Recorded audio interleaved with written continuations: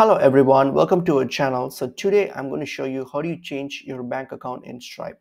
So let's get into the video. So log into your Stripe account. So once you've logged into your Stripe account, on your home page here on your dashboard, you'll see an option, a tab called Balances. Click on Balances, and here you will see an option called Payouts.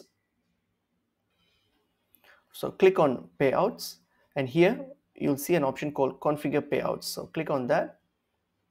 So once you click on Configure Payouts, here you should see the details of your current bank account that's been linked to your account.